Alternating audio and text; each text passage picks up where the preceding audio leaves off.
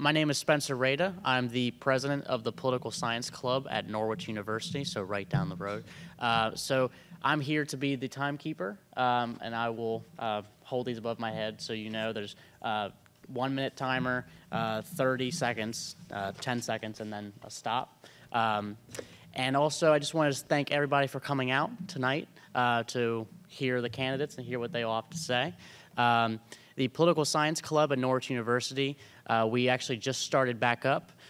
We've been trying to help students get registered to vote for this upcoming election, make sure they know about the important dates, about voter registration, and then also the early voting.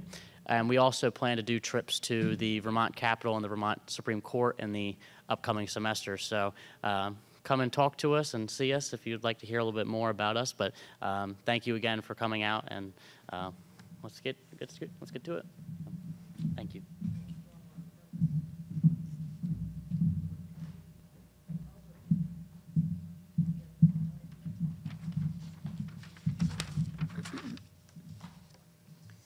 Good evening and welcome to the 2024 Washington County State Senate Candidate Forum. I'm Sue Racanelli, President of the League of Women Voters of Vermont. The League of Women Voters is a trusted, nonpartisan organization. We do not endorse or oppose any party or candidate. Our mission is to empower voters and defend democracy. The League is hosting today's forum with Norwich University Political Science Club and Orca Media. We have 6 candidates representing Washington County, 3 incumbents, 3 challengers, all running for 3 open seats in the state Senate. This is an opportunity for you, the voter, to meet your candidates, hear what they have to say, and ask questions on issues that are important to you. I'd like to call on Tom McCone, our moderator, to introduce the candidates. Tom is a former English teacher, principal, and library administrator who lives in Montpelier and writes commentary and feature articles for several publications. Tom? Thank you, Sue. Good evening. On that part about being a former teacher and principal, I need to start by telling you that I had the honor for several years of being principal of Northfield Middle and High School. And this is a wonderful place. I've been on this stage before, and it's a pleasure to be back here for this Washington Senate Candidate Forum. So my role as moderator. First, we'll start with the process here. The candidates are each going to have 2 minutes to do an opening statement. I'll be introducing them in a moment, and then they'll have 2 minutes to do an opening statement. And in the front row, we have Spencer, who is just up here, and he's going to be helping them out, keeping track of how much time they have left. So we have 2, after the opening statements, the League of Women Voters have written 2 questions. The candidates received the first question in advance. They have not received the second question and not seen it. I have additional questions from community members, questions that people have given us this evening, and I have some from past forums, but we won't need them because I think we're going to have plenty from people right here. So that's great. After the questions, the 2 questions from the League, we really want to have questions from people in the audience. And if Sonia over here has note cards, and if you would like to write a question on a note card, please give that to her. Jez is organizing them, so he gives me the cards. If we get 3 or 4 questions on the same topic, we will combine those in some way, and we won't ask them 3 or 4 times. So candidates do not need to take the full 2 minutes. If they take less time, that allows us to fit more questions in. But you have up to 2 minutes. I'll be calling on the candidates in a random order. I've already worked out a grid. Each of the candidates will have the opportunity to go first and to go last and have each of the positions in between. And they will be going in a mixed order, so they will not be going immediately before or after the same person more than once. Okay. If you would, I'll read the names and identifications of the 6 candidates, and when they're doing their opening statements and answering questions, if you'd refrain from applauding, that allows us to keep the pace going. And at the end, you will have an opportunity to thank all of the candidates. The candidates are seated in the same order in which they're listed from left to right, in the order that they're listed on the ballot. We have Ann Cummings, Democrat from Montpelier, Michael Deering II, Republican from Berry City, Mike Doyle, Republican from Montpelier, Donald Koch, Republican from Barrytown, Andrew Perchlick, Democrat and Progressive from Marshfield, and Ann Watson, Democrat and Progressive from Berry City. And so on to opening statements. So Donald will be going first, and after him, it will be Ann Cummings. So Donald, you have 2 minutes. My name is Donald Koch. I'm a lifelong resident of Berry, born and educated right here in central Vermont. I am an Eagle Scout and learned many leadership skills through the Boy Scouts and in college at Johnson State College, where I majored in psychology and studied legislative process under the late Senator Bill Doyle. I am not unfamiliar with Vermont politics. My father served for 22 years as a representative from the town of Berry. I am currently the chair of the Washington County Republicans. I have been exposed to the issues my entire life and desire to help protect our most cherished traditions and help make Vermont a place where we can continue to thrive. Vermont is at a tipping point. We are being taxed from all directions by the Democrat progressive-led supermajority, which refuses to work with the governor or reach across party lines to achieve reasonable solutions. People and businesses are finding it difficult to remain in Vermont and are leaving and taking their wealth with them before they lose it. Something needs to change. One of the things Senator Doyle instilled in me is the importance of communication and connection with the people. I'm sure many of us remember his Doyle polls, and he had an uncanny way of being everywhere at any one time. I believe I am well suited to represent the people because I am an ordinary citizen and a business owner. I understand the people because I struggle with them. I am one of them. I know what it is like to struggle to pay the bills at the end of the week. I will make 3 commitments which will guide my decision-making if I am elected to represent you. First, I will always tell the truth. Second, I will keep in contact with the voters, and I ask the people to do the same with me. Third, I will not vote for any bill which I cannot understand well enough to explain to the voters. I respectfully ask for your support. Give change a chance for a brighter Vermont. Thank you. Thank you, Donald. Ann Cummings is next, and then Andrew Perchlick. Ann? Okay, thank you, and thank you for coming out. I'm Ann Cummings. I live in Montpelier. I'm old. I've been in the Senate a long time. We lost 5 senior senators this year, 2 deaths and 3 retirements, and so I am the Dean of the Senate, which means I've survived the longest, which is kind of a shock to me because I've always sat next to Senator Doyle. I also sat next to our present governor for 10 years, and we always worked well together. Communications between the legislature and the governor is a two-way street. I consider myself a traditional Democrat, a Kennedy Roosevelt Democrat. I don't have any particular agendas or issues that I am there to push or ideologies. I believe my job is to listen to you, to hear the concerns, and then make the best decisions I can for what is best for the people of Vermont, you know, according to the information I have at that time. If I get more information later on, then I will adjust what I do. But I try and stay in touch, and email seems to be the big thing, and I hope you'll all, find me, talk to me, and help me do a good job of representing you. Thank you, Ann. Andrew is next, and he'll be followed by Mike Deering. Great, thanks. So yeah, I'm Andrew Perchlik. I live in Marshfield. I'm asking for one of your 3 votes for state senate. This would be my 4th term if re-elected this time. And the reason I think that I should get one of your votes is I have a strong interest in the policies that will make for a better Vermont.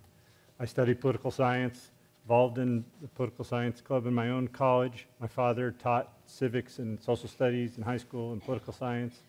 My mom was a real estate agent and very active in the community. As Senator Cummings could tell you, real estate agents learn a lot about their communities and the people in there. So I was just raised with a real interest in how things were happening on a very local level. When I moved to Vermont, first of all, I was a VISTA volunteer, worked on a low-income weatherization program, and was in a lot of homes throughout Vermont and working on what it's like to not be able to heat your house and how we are going to help these people heat their homes. I was also on the select board in Marshfield. I was on the volunteer fire department, active in the community, which I think is a good experience for a legislator to have. My father also ran a business. He had a side business so we all worked there, and we had the seasonal business, but we had payroll and had those issues of running a business. I also started a trade association, a renewable energy trade association in Vermont, and work with businesses throughout Vermont on what it means to be a business in Vermont, both on the energy things, but also just on workers' comp and other issues like that.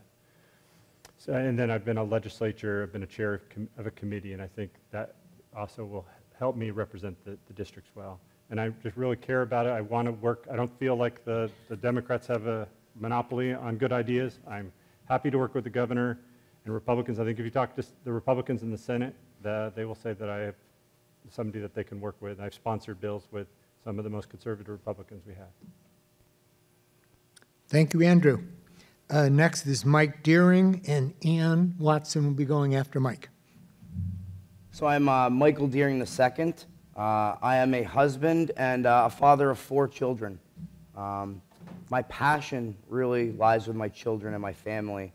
And to me, this is the single biggest reason why I continue to serve, and was also the single biggest reason why I chose to accept the Republican nomination after a write-in campaign not done on my own volition. I was asked to accept that nomination and proudly did so. Because to me, I'm somebody who I see a need and I fill that need as the best way that I can. I've been a community advocate for many, many years. I spent 4 years with Head Start as their school board director. I also spent 5 years as a youth football coach between elementary, middle, and high school, advocating for those youth, trying to be a positive male role model in those people's lives. I'm also a current 2-term city councilor in Barrie, where we've experienced some devastating floods. So many of the things that we're currently going through in Barrie, we as a group are currently going through within our county and our state. So I have a lot of experience currently with the systems that are in place and how many of them are not working for all of us. So to me, this is about the passion to lead by example, to continue to find that need and to fill that gap.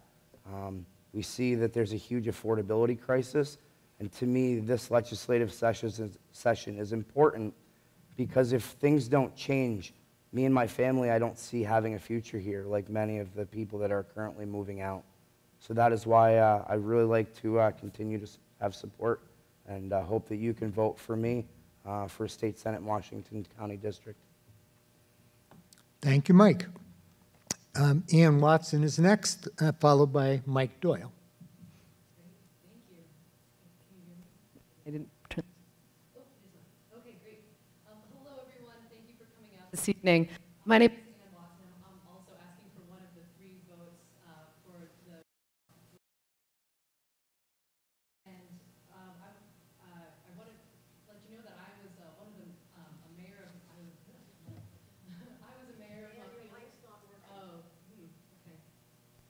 Shall we check it? So it's green. It sounds like it's like intermittent. I could just yell. I could just be loud. I'm going to do teacher voice. Yeah. Is that okay?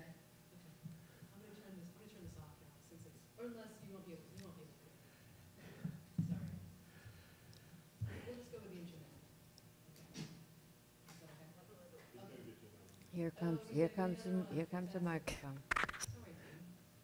I'm stumbling over my words anyway. Yeah. We've Okay, great, never thank you. had technical problems before. Check, none of check. us. Okay. All right. There we go. Okay, excellent. Hello, everyone. Thank you for coming out this evening. My name is Ann Watson. I'm asking for one of your 3 votes for the Washington Senate District. I am a former mayor of Montpelier, and prior to that, I was on the city council in Montpelier. And I had what I think is a good reputation as a mayor in Montpelier, and the reason was because I was deeply committed to listening, to making sure that I heard all opinions, whether they agreed with what I thought or not. And in fact, I actually think that having disagreement as a part of the democratic process is critical. It's key to coming out with good policy and good legislation in the end. If we are all agreeing, that ends up working sometimes against our own purposes. So I'm a mom, I'm a teacher. I teach high school science and math at Montpelier High School. My degree is in physics, and I'm a union member.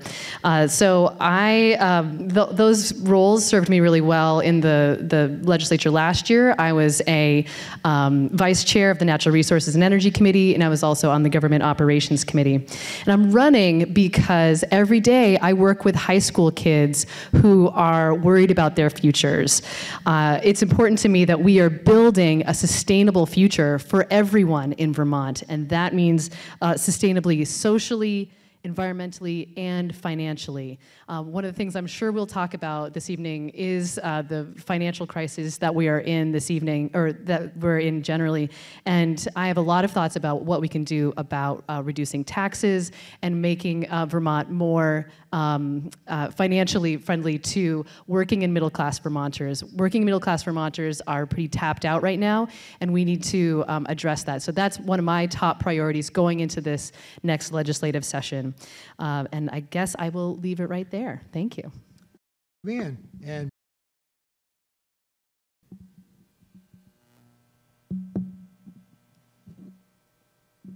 hello, my name is Mike Doyle. I am a native Montpelierite.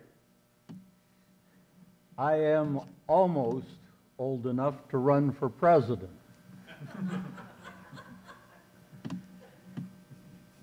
I graduated from the University of Vermont, became a Peace Corps volunteer, had a commission in the Army Reserve. I worked in my career as an industrial hygienist, a safety engineer, and a hazardous waste expert. My Master of Science degree is in environmental management from the University of San Francisco. I returned to Vermont upon the death of my mother and inherited a turnkey operation, the Doyle Guest House in Montpelier, Vermont, which I run until this day.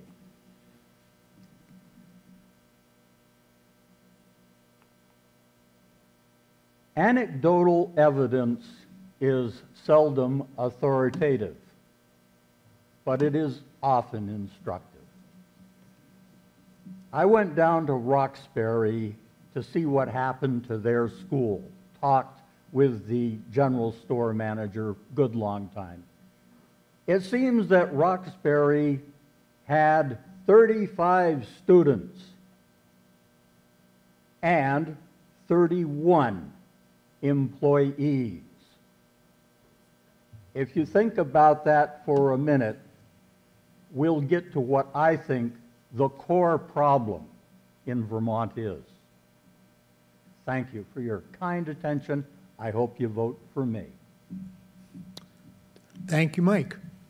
So before we get started on the questions, I'll mention the 2 questions from the League are written to be neutral questions.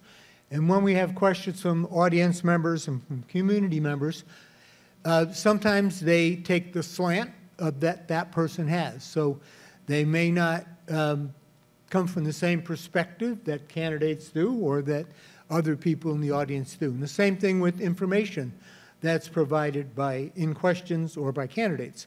Some of that will not be the same for everybody. So I'm not editing what people ask. I'm going to ask questions as they've been written.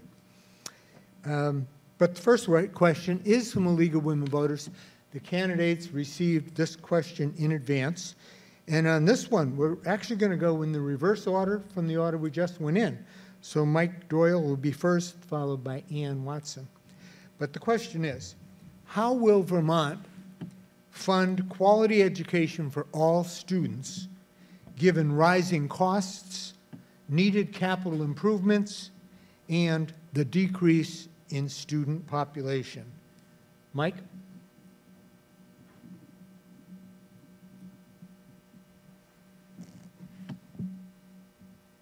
Funding for public school has traditionally and always been based on property tax. There is a reason for that. It is true that most of the states have adopted a formula where part of the tax derives from income while part of the tax derives from property. Bear this in mind. What works in Rhode Island does not necessarily work in Alaska. The problem with funding public school on income tax is that incomes in areas can shift dramatically, up and down, and often in unpredictable ways. What we need to do, and believe me, I believe that teachers do deserve a good salary and good benefits, and they deserve what a good union member ought to have.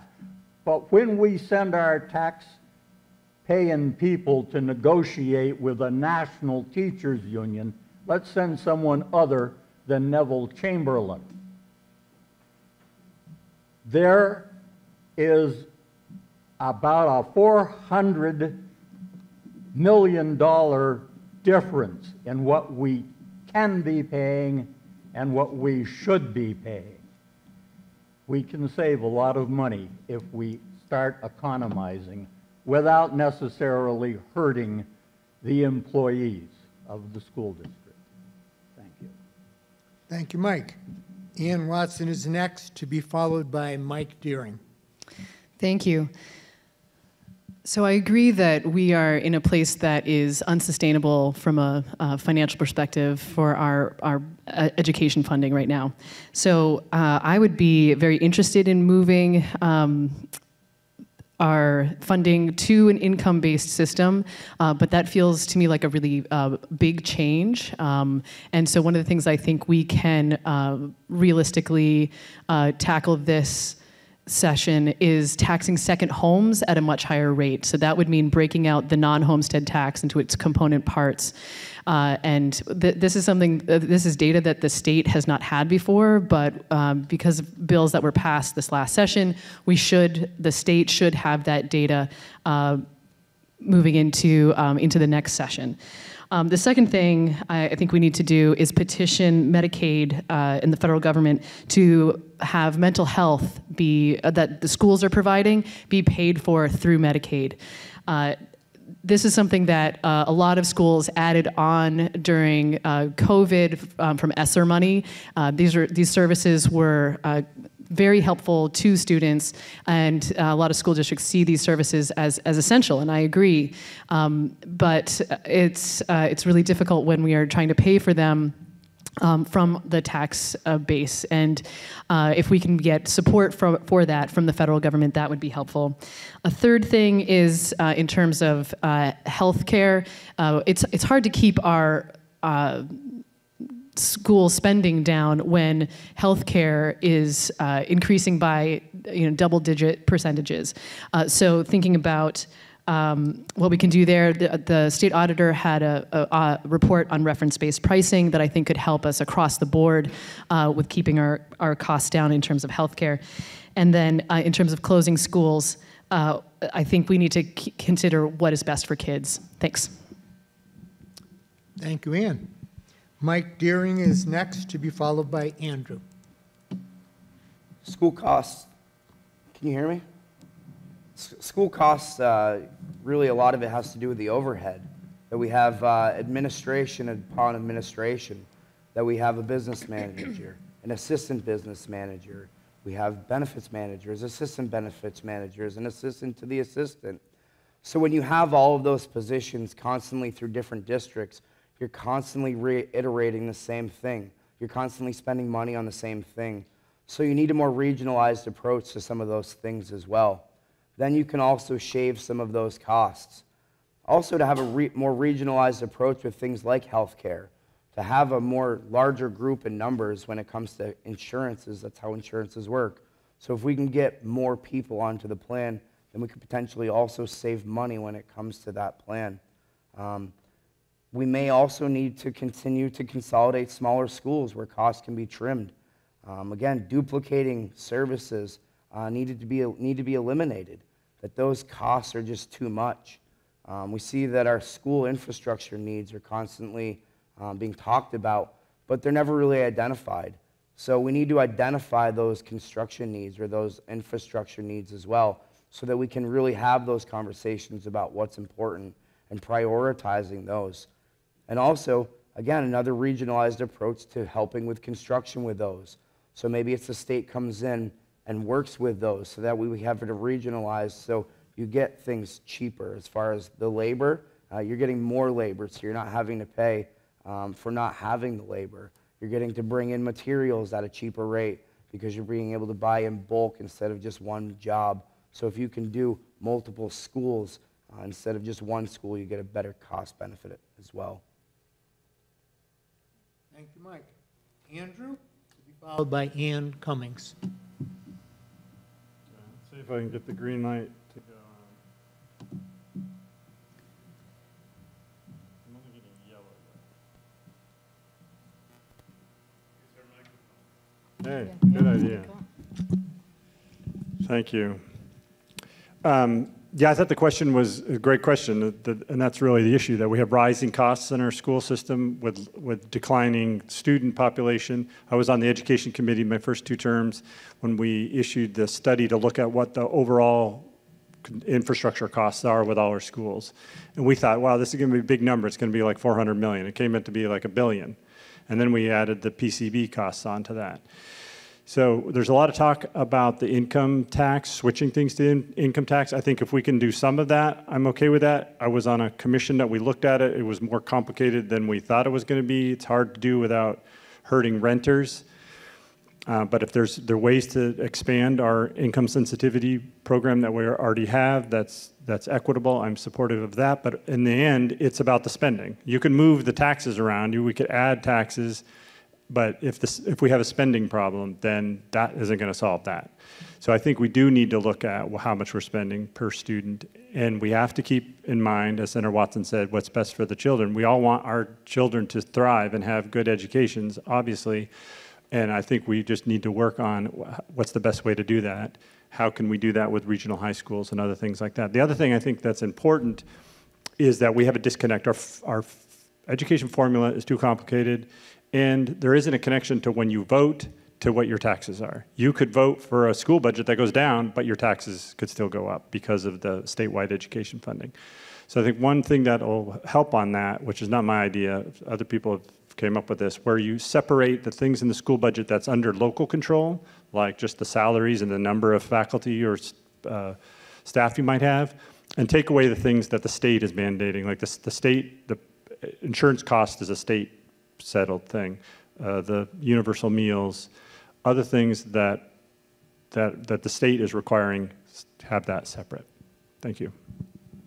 Thank you, Andrew. Ann Cummings, to be followed by Donald. Yes, thank you. I chair the tax committee. I am presently on the Commission on the Future of Public Education. I'm on its steering committee, and I'm on its finance committee. I'm meeting at least once a week working on this issue. It's not that we haven't worked on this issue before. We work on it every year. We did Act 60 in response to the Brigham decision, which said that a penny on the tax rate in every town has to raise the same amount of money for that town. And that's where it all goes in, and it gets equalized and it comes out. That's what causes the confusion as to the impact on your tax rate. But we do the December 1st letter, which says to school boards and to voters, if you vote what it looks like your school boards are going to be asking for, this is what is going to happen to your taxes. This year, the December 1st letter said, your schools, if you vote, your taxes are going up 18%. By the time we got finished with second, third, and even fourth votes, your taxes on average went up 15 to 17%. All the state sales tax revenue, which is somewhat income-based, goes to education. All the lottery goes to education, part of the rooms and meals. We take that out, and we have to raise the rest on property. But we don't make the decision as to how much we raise. We, the people, all of us do that. I think to get a handle on this, we're going to have a multi-pronged approach. I think we're going to have to look at consolidation. I think we're going to have to, 2/3 of our people now do vote based on their income. You are limited to a percentage of your income. So it's going to be a multi-phased discussion, and it's going to be a discussion between the legislature and the people. Okay, thank you, Ian. Donald? There are two parts to this question. How much does it cost, and how do we pay for it? First, we need to address our spending. Our spending is the aggregate total of all the school budgets around the state. Senator Cummings mentioned we're constrained by the Brigham decision, which mandates that all students statewide are treated essentially equal. What one school district does affects the rest. We need to find a way to lower the cost. We have a top-heavy, bloated administrative cost, too many school districts with too many staff per student. We should consider restructuring our school districts roughly along county lines. We have 14 counties, should maybe have 14 school districts. Some of the smaller counties may be combined to form a school district. Chittenden County, perhaps, could be multiple districts. And have representative school district boards to maintain that local control that we cherish. We also need to set a minimum class size. The idea that students in Roxbury have to travel 45 minutes to go to school in Montpelier, I think, is ridiculous. So consolidating along county lines, I think, makes more sense. Second, we need to address where the money comes from. I think we all agree that the current property tax funded system is not working. 49 states fund their schools differently. We're alone in how we do things. We need to look at what the other states are doing and consider if we can use parts of those systems to improve our own. I believe we need to move towards a system where schools are primarily funded by income taxes so that more people are paying based on their ability rather than fewer based on the values of their homes. Special circumstances such as special education, special needs, etc., should be fully funded by the state apart from the school budget. And then additional programs a particular district desires to fund might still be provided for by a local options property tax. But the general idea is a baseline funding per pupil, which follows the student, lowering the burden on everyone. Thank you. Thank you, Donald. I'm going to hold off a minute on the second question for League of Women Voters and do a follow-up education question from a community member. This is from a resident in Worcester, which is a small school, which has been discussed as far as possibly closing. This question has multiple parts. I'm going to deal with just the first part. So there's a lot of discussion of the closure of small schools, despite evidence that such closures don't save any money. The reports required by Act 46, which pushed for consolidation and small school closures, have not been done, so there is no evidence that consolidation has saved money. So the question here is, what is your position on the closing of small schools, and in what circumstances should that be done, and should more work be done first? And so Mike Deering will get to go first, then Donald will go after him.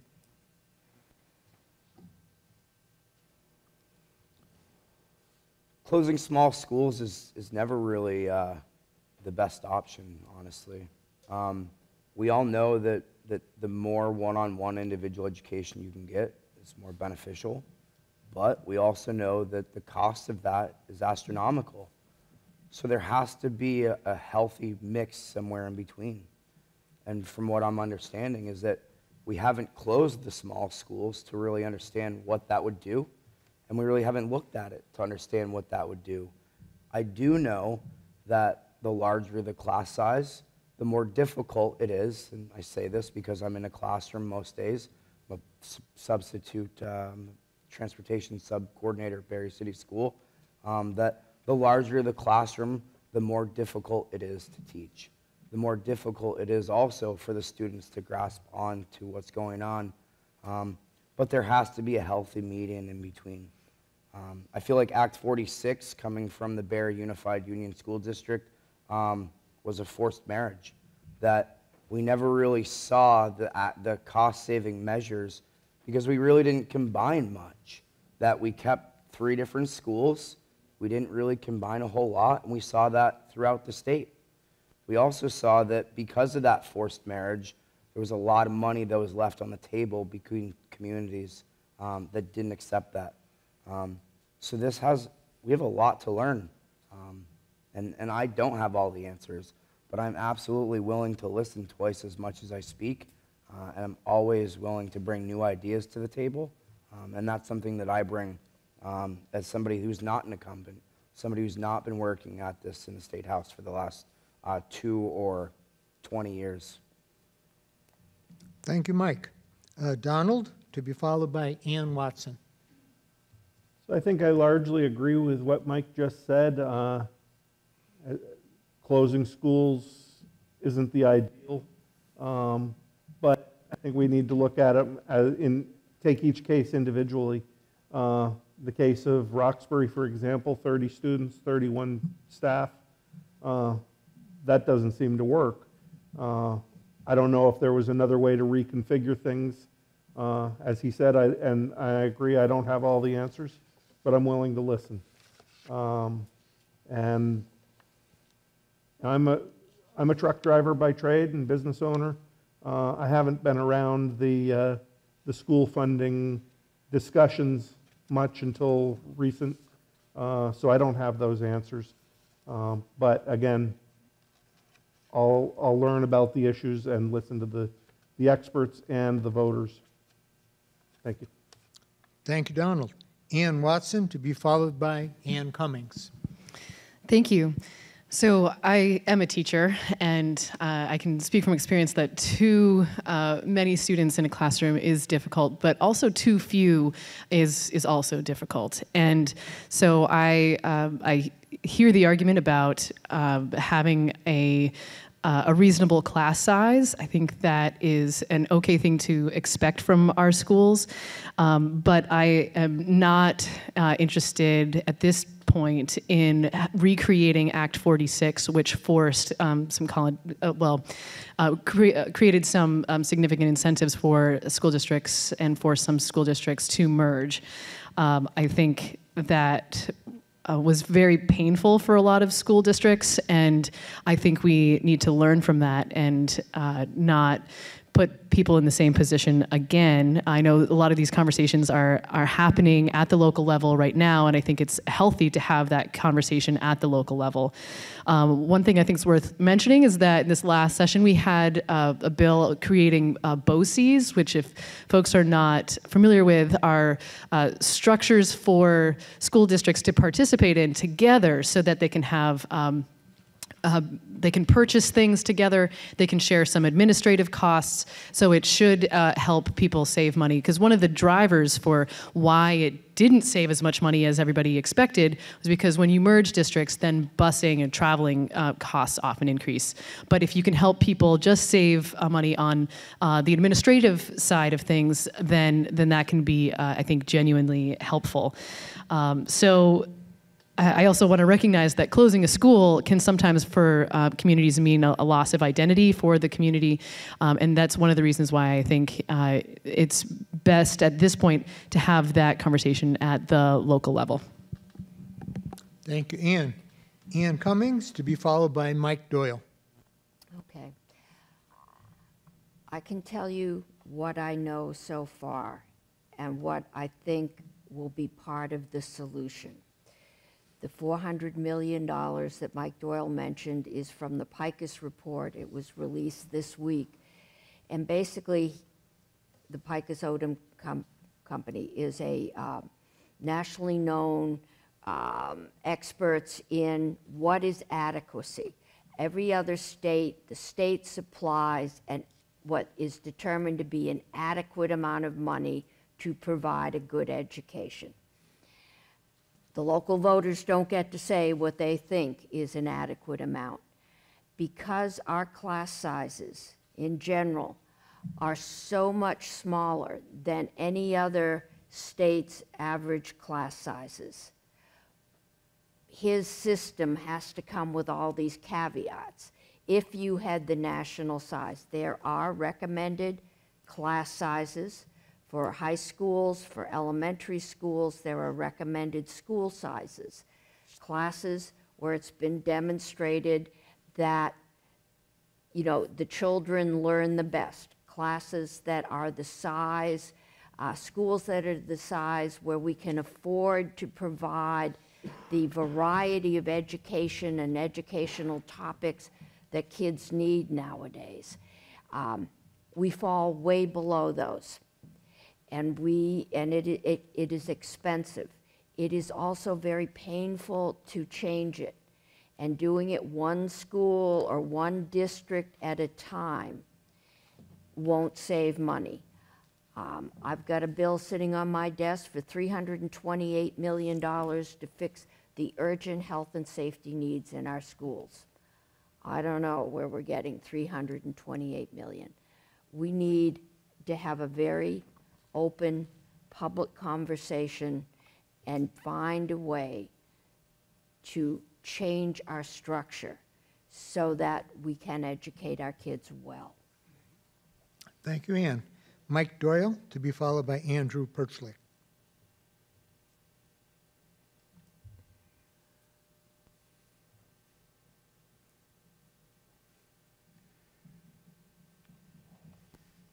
I'm fairly familiar with the State House. I grew up in Montpelier, and it's only 2 blocks from where I live.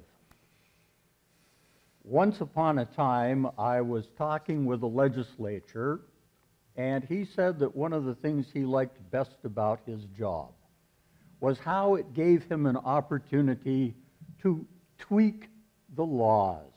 And like a mechanic working on spark plugs or something, he loved to tweak the laws. My fellow Vermonters, I submit to you on this occasion that you are all victims of over-tweaking. If I could wave a magic wand, I would vote for smaller schools. And the younger the children, the closer those schools would be to their parents. Public schooling depends largely on what you mean when you say public schooling. It is not necessarily a uniform monolith where all students are learning all the same things from the same curricula.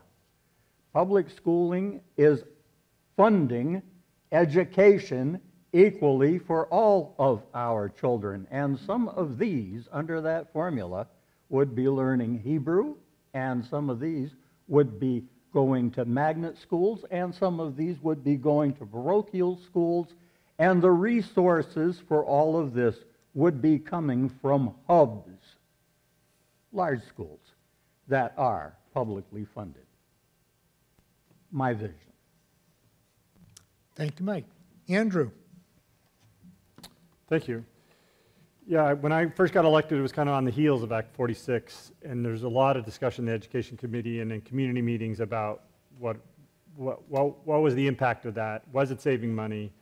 What is the impact of closing these small schools, or closing, some of them, you know, aren't even that small. And I really had a compassion for those that were fighting to keep their schools open, and I agreed and still do agree with their criticisms of Act 46 as far as a way to save money. Because these schools are the heart of their communities.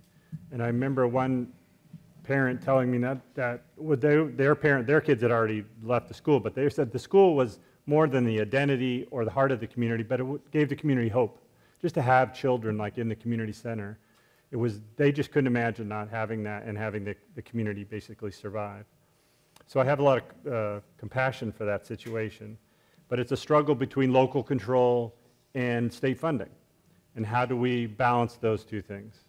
And so I think the decision does have to be at a local level, but the state has to have some budget controls. It's like, okay, if you really want to keep this local school, you can do so, but the state is only going to provide so much funding to do it. And some local schools will survive and be small because of the way the community is set up.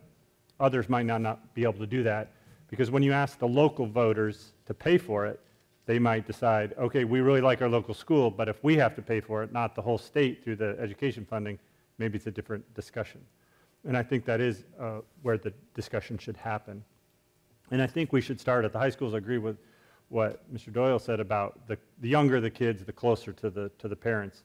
So like in my district, Twinfield, Danville, and Cabot, as high schools, could all combined, I think, successfully, given the demographic issues we're facing of less and less students. Thank you, Andrew. The next question, Ann Watson will go first, then Andrew will go second. And this question is from the League of Women Voters.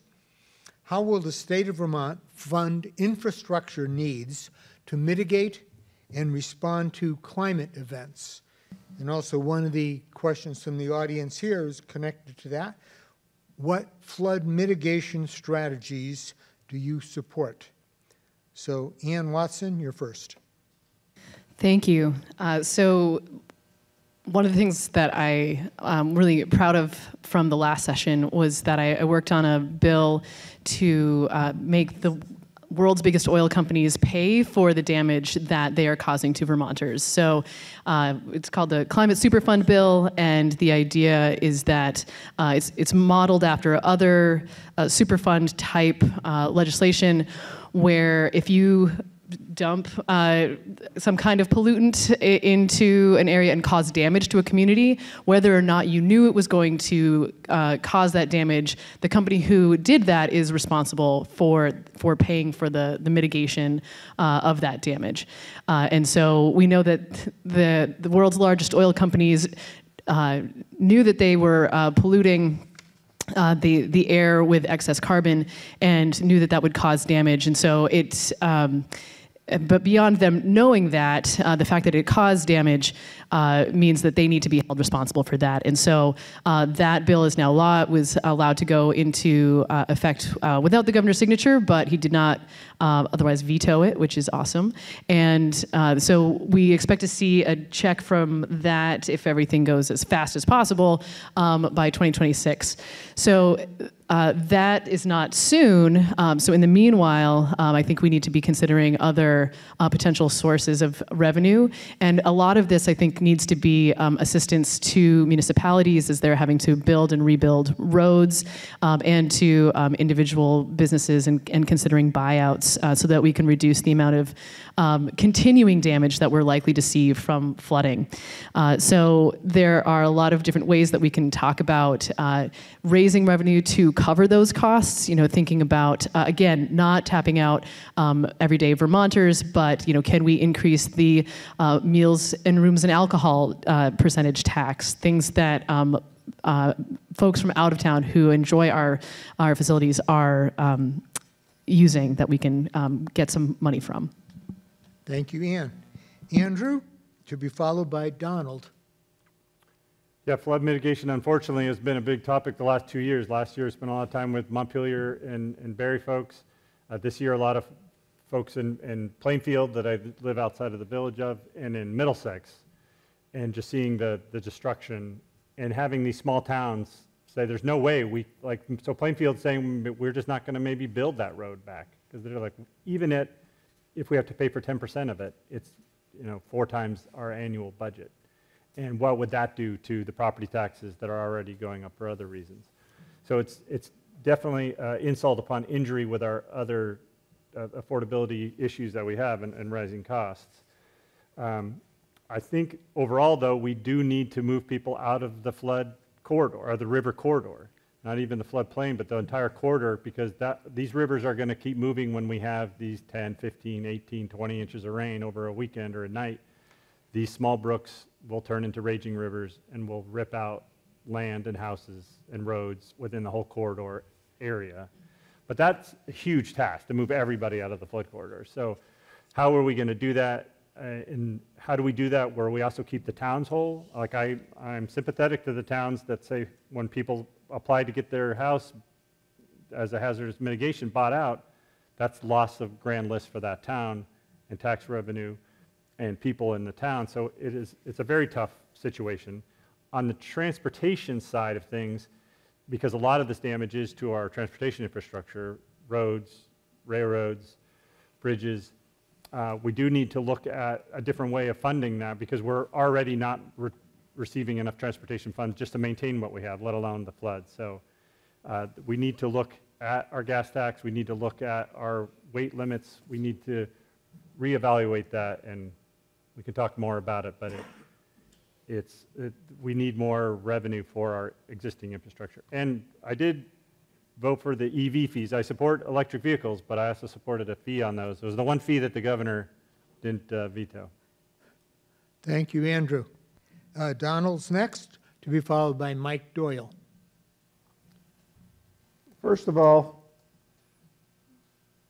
our legislators need to remember that they're spending the people's money. The state holds people's money in trust, and they've been squandering our money. We need to spend money where it's needed, and where it is needed is flood mitigation, resiliency, not on fantasy of saving the world, changing the climate, stopping climate change. If we do have to raise taxes, that's where the money should go, is flood resilience. Andrew just mentioned weight limits. Those are set by the federal government, not the state. There's not much we can do about lowering our weight limits.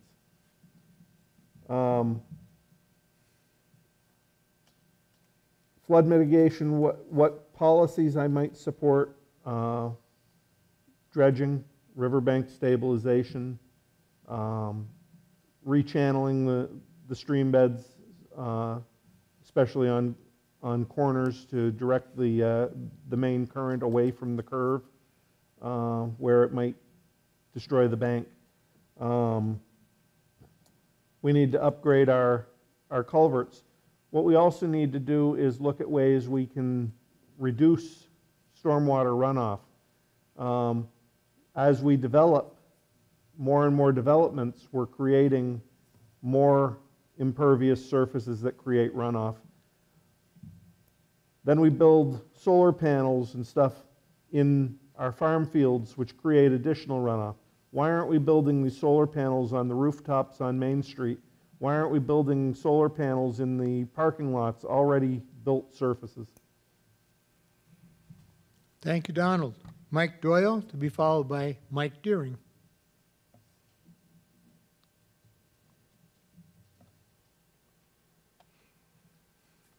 Well, one of the very first things we could do in terms of flood mitigation, remembering that Vermont has been dealing with floods ever since its founding, is to be prepared for the next flood by ensuring that our emergency response systems are well stocked and have what we will need to do the search, rescue, and remediation that can be done the day after the flood has receded.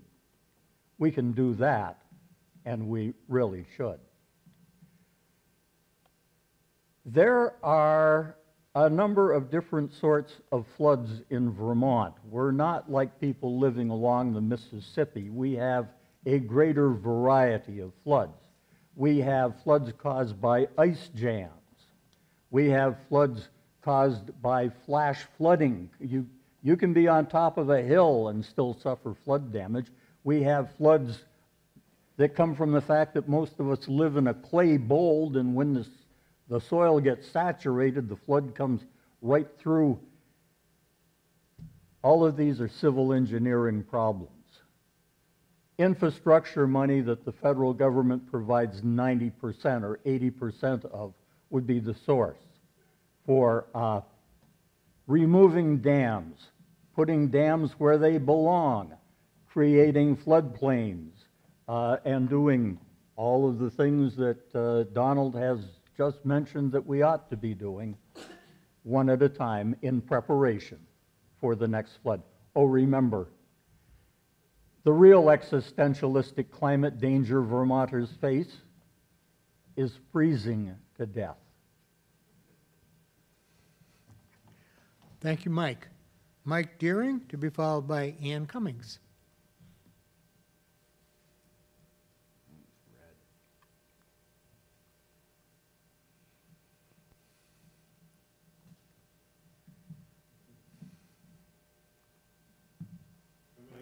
Yeah, thank you, sir.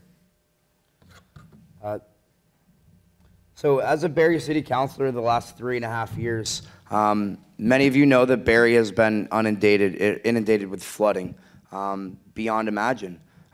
So that's the task that we've been working on in the city of Barre, is how do we rebuild better, but also rebuild away from the river that we've spent the last 100, 150 years building around our rivers. And now we need to build away from the rivers.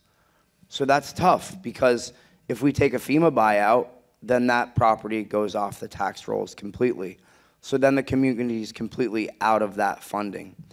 So we need to look at better ways in order to build back. So if we can build back in areas that are flood mitigated, so we build them up higher, we build them away from the river. But we're also work on some denser housing as well, that we get some of these housings back online so we can help with the grand list. So what happens upstream and what happens downstream affects everyone. We need a more regionalized stormwater approach. We need a more regionalized watershed management. That's really the key, is a regionalized watershed approach. Because what we do in Barre affects people down in Montpelier, it affects people in Williamstown, it affects people everywhere. So the decisions that we're making on city council affect everyone. So as a group, we need to make those decisions. We also need to, it said we need to give the rivers space that they deserve. We also need to utilize federal grants, pull down those federal dollars, so then our communities can also utilize those to help rebuild. Because we know communities like Barre, who faced $1 million deficit with our budget last year, we don't have the money to rebuild like that. But when we're able to pull down federal dollars, whether it's EPA change grant or FEMA funding, those are things that will help us rebuild better. Thank you, Mike. Ann. Okay, thank you. I was the mayor in Montpelier during the '92 flood. We had as much water in downtown, but it was a piece of cake compared to what happened 2 years ago because that water backed up gently. The floods we're seeing, Irene and now these last two back to back, have been at a level we've never imagined. I grew up near the ocean. I understand the power of water. I don't think inland that we really appreciate when those streams get moving, they take everything in front of them with it. And we have built along those streams in those valleys because that's the easiest place to build. So we are going to have to, this is a new problem. And because we've had back-to-back floods, we really haven't had time to sit down and do any real flood mitigation. It's going to be multi-pronged. We're going to have to find a way to change our building codes. We're going to have to find a way to move housing and to raise housing, and we're going to have to find the money to do it. Florida, they have flood walls that come up. Could we do that?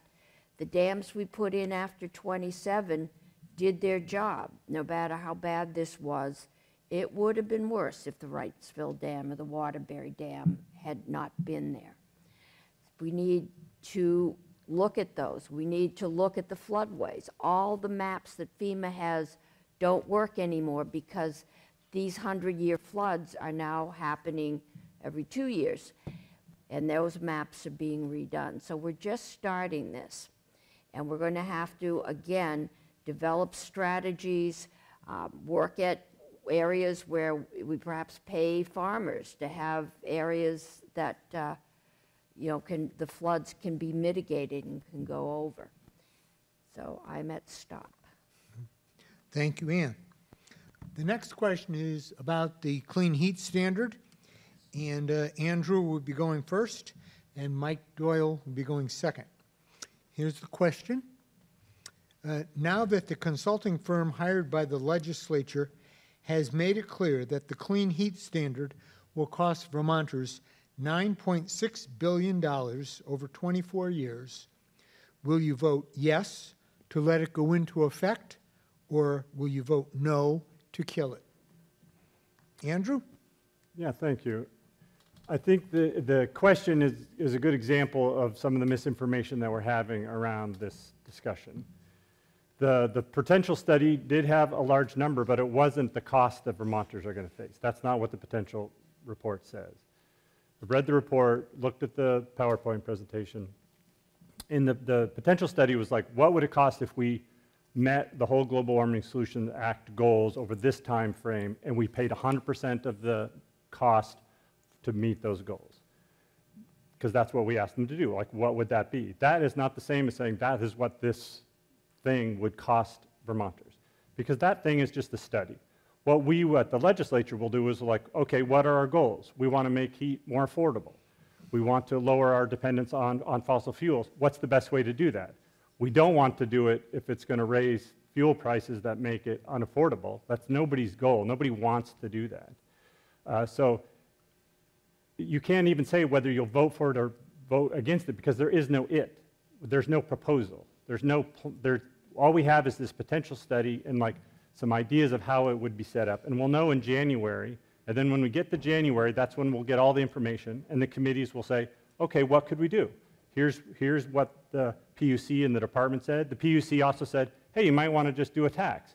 We could look at that. We could say, is that better? Maybe it is, maybe it isn't.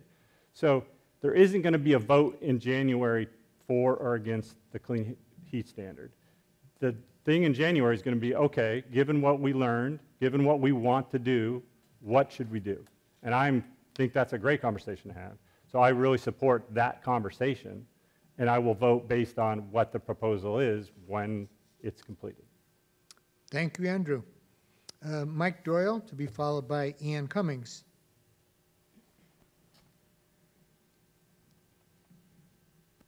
The Clean Heat Act.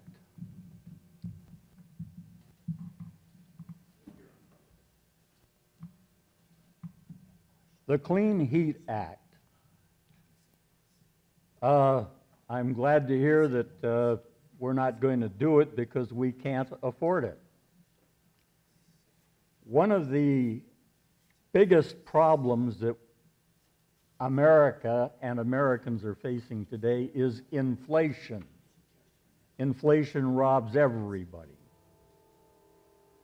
Well, what can an elected official do about inflation? The one thing that we can do is attempt to increase the supply of the goods and services that people use. How do you do that sitting at a desk? The one thing you can do is you can move to lower the price of fuel. If you lower the price of fuel, you are going to lower the price of everything else, which will make more money available to more people, and that will solve an awful lot of the problems which we have been discussing tonight. So would I vote against the clean heat standard if I could? I understand that it's probably not even going to come up for a vote. I would vote against the clean heat standard. Thank you, Mike. Ann Cummings, to be followed by Ann Watson. Okay. It's interesting we're discussing flooding, because at this day and age, I don't think anyone denies, looking at what just happened in the Carolinas and Florida, that climate change is getting to be very expensive, that the destruction we saw was nothing compared to the destruction they saw in western, I think it's North Carolina. That's a problem. And so the problem we're trying to solve is, how do we reduce our carbon emissions? How do we stop this flooding or prevent it from getting worse? I was very vocal when the clean heat standard was out about my concern about the cost. I think none of us really objects, I don't, to going to a renewable energy source that's clean. The problem is getting over the hump. Heat pumps cost money. Weatherizing your house costs money. It costs a significant amount of money. Half of our population, half of our families are headed by someone who is 55 years old or older. That means you're either headed to retirement or you're already on a fixed income. And you're probably not going to live long enough to see a return on your investment. So we as a society need to find a way to help people make that transition. That's what's going to be key. Can we find a way to do that? I was one of the senators who was active in having that bill referred to the PUC to have actual numbers put on it. It's coming back. Now we'll adjust it and we'll see what we can come up with. Thank you, Ann. Ann Watson, to be followed by Donald.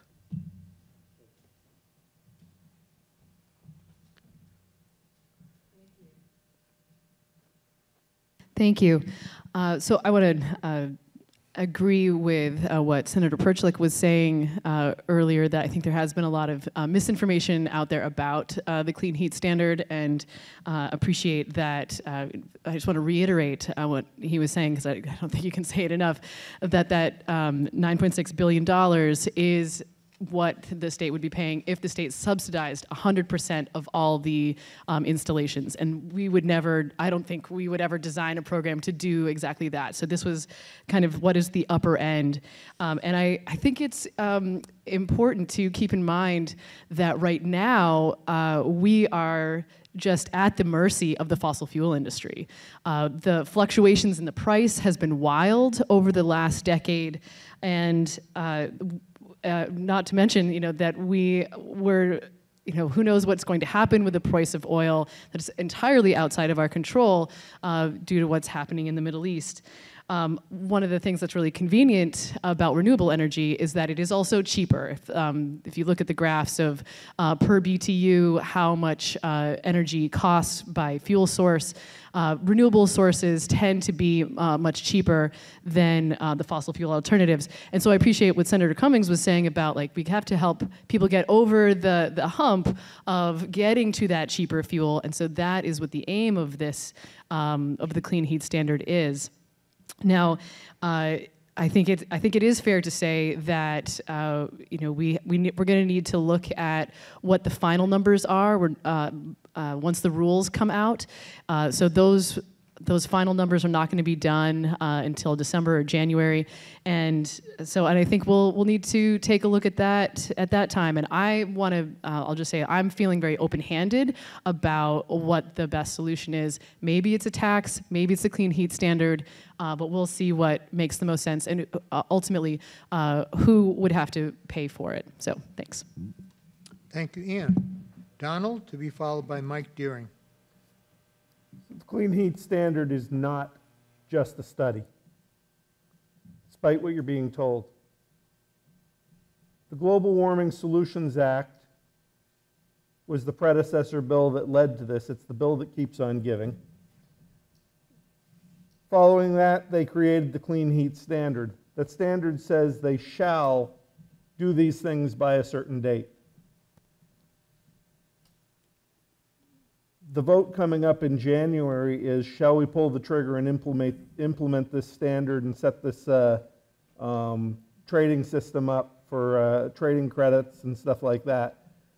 The NV5 report that came out about a month ago, the final report, is the bill that the legislature commissioned to be done, the study that the legislature commissioned that would tell us what this would cost.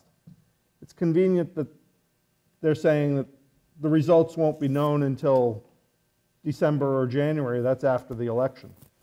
They won't tell you until then. I'm telling you right now, I will vote no and kill this disaster of a bill. Thank you, Donald. Mike Deering.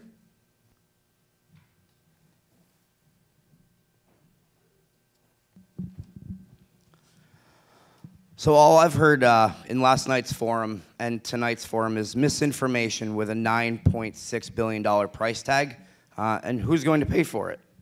Who's going to get the people over the hump to pay for that? And quite honestly, if things continue to go the way that they have the last 2 years, we're all going to pay for it. All $9.6 billion of that. Now, to have the potential to add $1 to $4 to their heating fuel, or if you can't afford it, well, go get a blanket, doesn't fly with me. That in Washington County District, we can't afford that.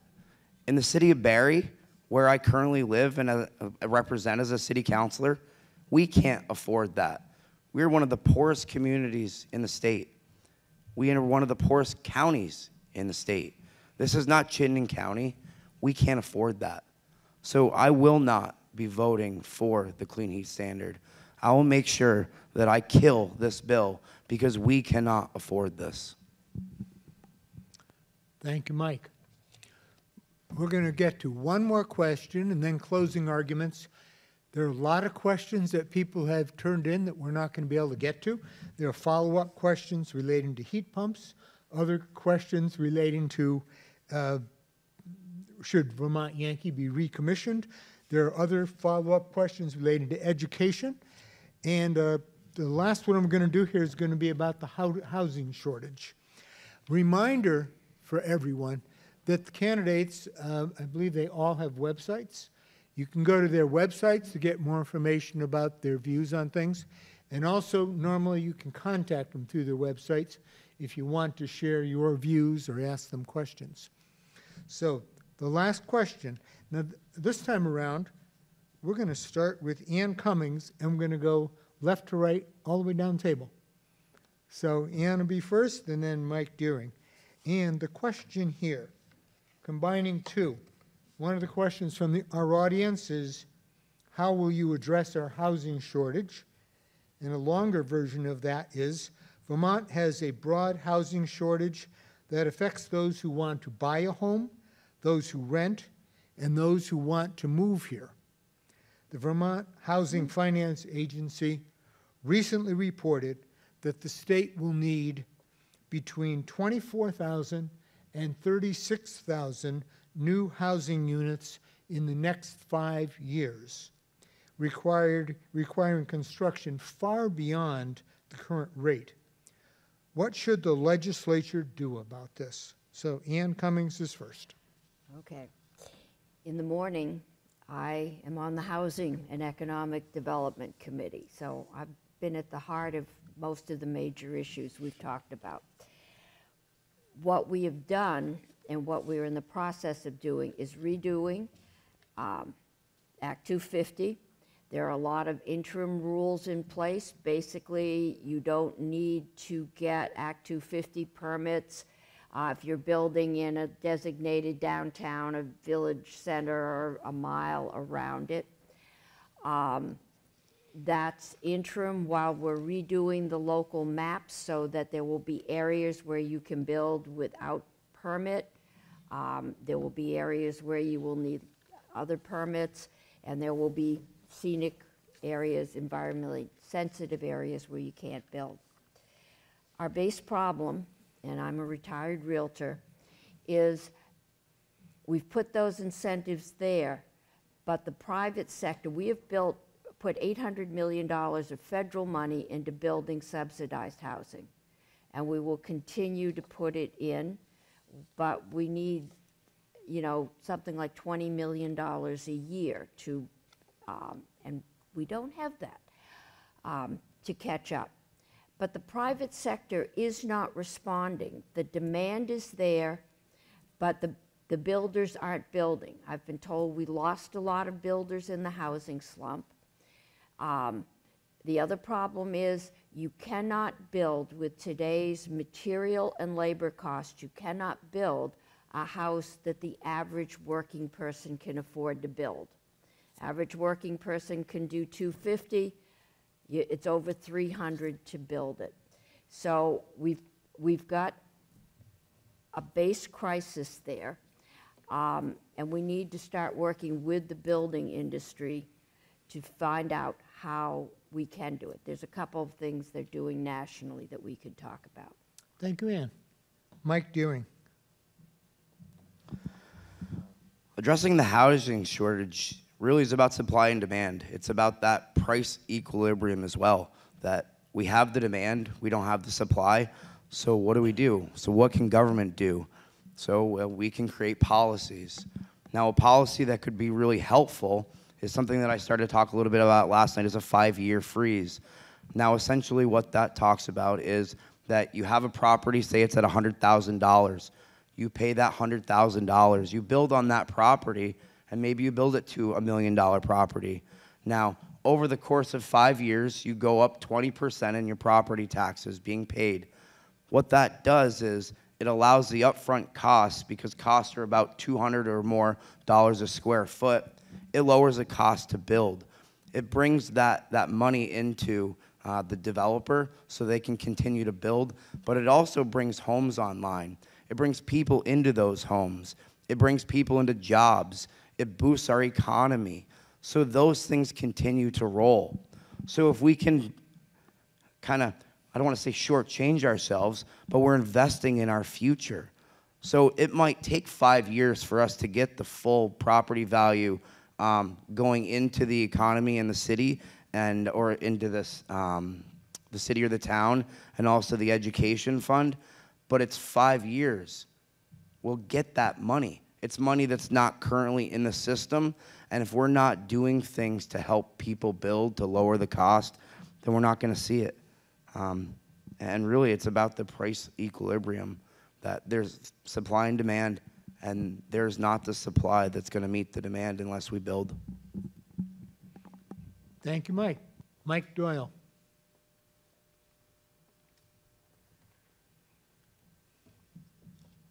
Well, there comes a point when you finally realize that you can't afford something. And when you reach that point, you have to make a decision about using what you do have. In Vermont, following COVID, and maybe a number of other things, we have a lot of heated, plumbing, electricity. We've got a lot of empty space. We've got empty colleges that don't have students. We have empty office buildings that can't get workers back. We have a lot of empty space. Now, I opened this conversation with a story about what happened in Roxbury. Why did Roxbury have 31 employees for 35 students? That wasn't because the people of Roxbury made that decision. That was because regulations told them they had to have 31 employees. Regulations have kept the developers out of Vermont because it's too hard and too unpredictable and too easy to lose money building in Vermont. Now, I know of a certain real estate a developer in New York that made an awful lot of money developing real estate.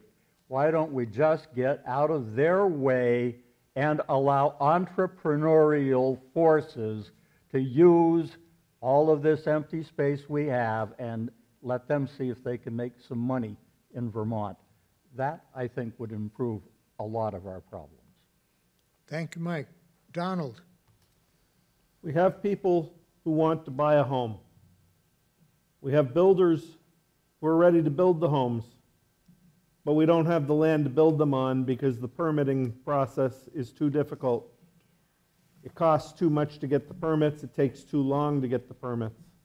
There's too many permits that have to be obtained in a certain order. We need to streamline that process. We need to reform Act 250 to ease the red tape. They created the carve-out in urban areas that would exempt builders from Act 250 in the downtown areas, as Ann Cummings said in a Hardwick Gazette interview, to build where they want you to build. But what about the people that don't want to build in the downtown? What if you want to build in the country? That doesn't solve that problem. What they did do is expand the Act 250 system by replacing the Act 250 review board with a full-time professional board, 5 more members, 4 full-time bureaucrats from the government here to help. All to circumvent public notice and due process open meeting laws, because they were having too many problems serving notice. Now they just do this all the time. That's what they do. That's not Act 250 reform. So we need to reform Act 250, minimize the delays that take years, because when those delays happen, the building gets delayed, and then inflation kicks in, and it costs more to build than was projected. And my time is up. Thank you, Donald. Andrew. I think it's important to remember that number that Senator Cummings, I think, started out with, that 25,000 homes. If we're really going to do that, and I think the housing problem is the #1 problem we have, because it cascades into a lot of these other problems. So we have to try to get to that kind of number of homes. So if we can do more Act 250 reform, I'm fine with that. It's not going to build 25,000 homes, because the main problem is, even if you let people build them anywhere, the price that it costs to build is more than the people can afford. So even if we had no permitting, it wouldn't fix the problem. It might help on the edges. So we need to increase funding to VHCB, increase funding to the VHFA, the Housing Finance Agency. VHIP is a great program. This is an example where I agree with the governor. We'll put more money into VHIP, which fixes existing structures. So we have structures that are there that are just units offline. There's empty buildings. We have them in communities like Plainfield, Barry, all over this. Even in Stowe, you have these buildings. So giving money just to have those owners have a reason to fix them up so that they can come on as rentals. Middle income programs that VHFA has. Senior housing, we need housing for adults with disabilities. It's a big problem. So there's all these different niche parts of housing that we need to build. And together, all those need to equal these big numbers that we need to do. And it's a national problem. If it was only permitting, you wouldn't see this problem in Montana, Washington, Nevada, everywhere. But the only other thing I was going to say is, so to be clear, I don't want to say have people say I didn't say this. So I support raising the marginal income on those over $500,000 for the next 5 years. Do a 3% surcharge that only funds housing. So because we need to raise like 25 to 75 million a year to really make the difference. And I think those that have incomes over 500,000 can pay that 3%. That would raise the kind of money we have, and then we go back after 5 years once we've got all that money in the pipeline. Thank you, Andrew. Ian Watson. Thank you. So having sat on the Natural Resources and Energy Committee and been a part of the group that reformed the Act 250 in the most recent bill, one of the things that we heard from developers particularly was that the barriers for them was not necessarily the Act 250 process itself as much as it was the appeals. They were very worried about the appeal process taking a significant amount of time, and that resulted in us adding more judges so that the process could just go faster, right? So if we could reduce the length of the appeals, that was going to help. So that's something that was a part of that bill. And the other thing too is it did reduce the amount of duplication that developers would have to go through if they were building in places that had robust zoning laws on their own, and that was even gradated. So it was not just for the downtowns, but in places that had either water or sewer, there was going to be some loosening of the kinds of restrictions so that places could have a little bit more flexibility to build even if they didn't have like a fully robust set of zoning rules. The other thing that I think is worth mentioning is, as Senator Persick said, the other barrier that we heard from folks was money, because building housing is just so expensive right now. And so I am certainly glad that we've put as much money as we have towards housing. I think we need to continue to prioritize that in our budget with programs like VHIP and others, specialized housing, as Senator Perchlik mentioned. And I also want to say that I support that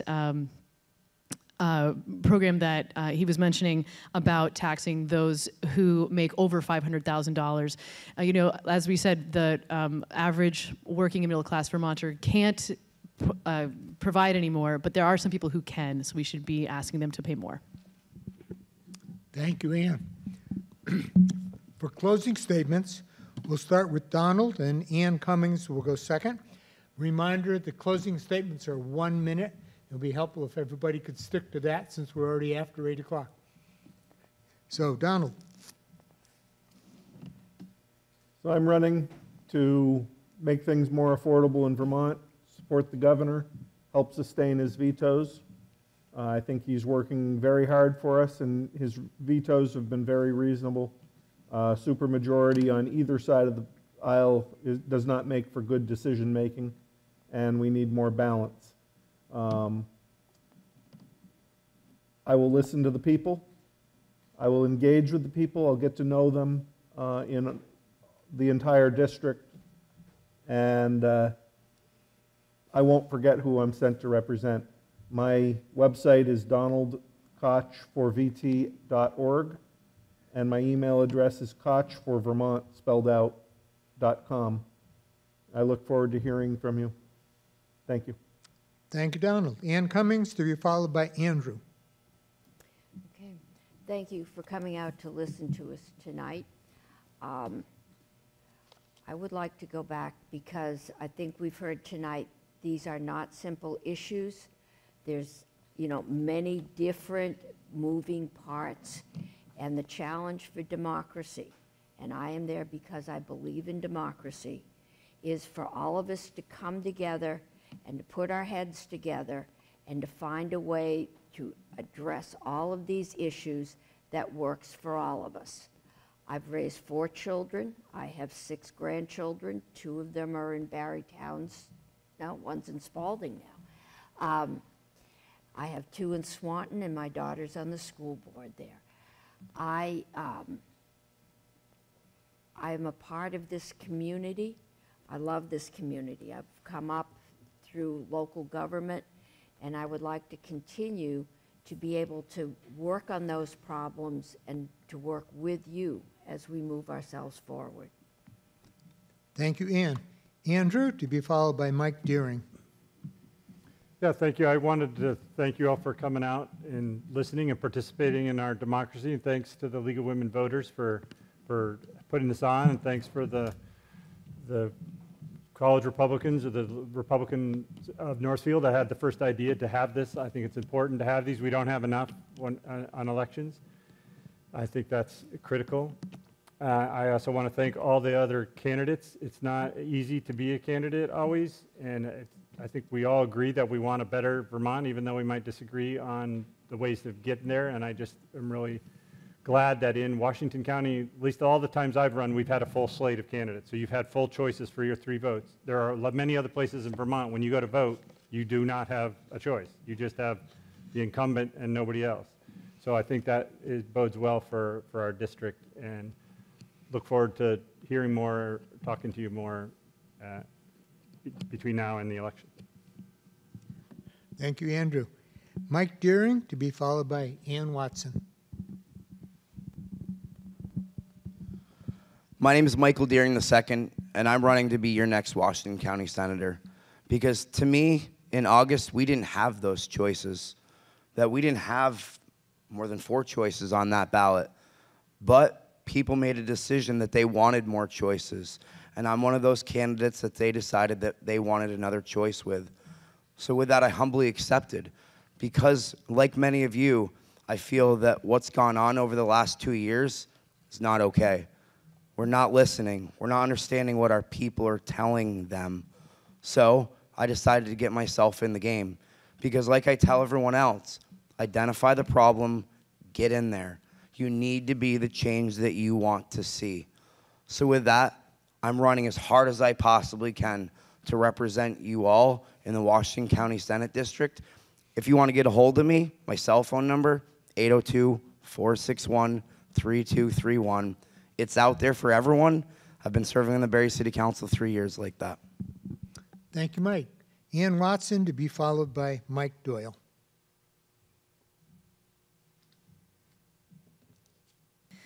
Thank you. So I hope that you've heard through my answers this evening that I'm a very solutions-oriented person. I'm very thoughtful and very creative. I teach high school physics. So one of the things that I like to think about is how we have the laws of the universe that we can't change, but the laws that we have for ourselves, we can. And that these are the structures that we have built for ourselves that are totally within our power to manage and make work better for ourselves and for our society. So I'm looking forward to working on property taxes, climate action, and building more housing. I have more than 10 years of experience in local politics and have experience in the Senate. And I'm asking for one of your 3 votes. And again, my name is Ann Watson. Thank you so much. Thank you, Ann. Mike Doyle.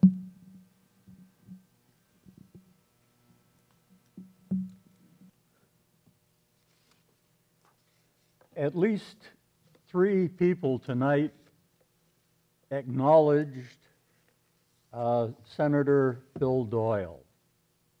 I would like to close with that. I and Bill Doyle are not related. It's been a lot of fun having the same name as Bill Doyle. Bill Doyle, if you knew him as well as I did, believed in 3 things. Civility, and I think we achieved that tonight. Volunteerism. Thank you, all of the people who put this together. And a quiet but strong sense of patriotism. We celebrate that tonight with this assembly. I think America is a wonderful country for this reason. Thank you, Mike. Before I turn this back over to Sue Racanelli, would you please join me in thanking Ann Cummings, Michael Deering II, Mike Doyle, Donald T. Koch, Andrew Perchlick, and Ann Watson for putting themselves out there and for offering to represent Washington County in the Vermont Senate.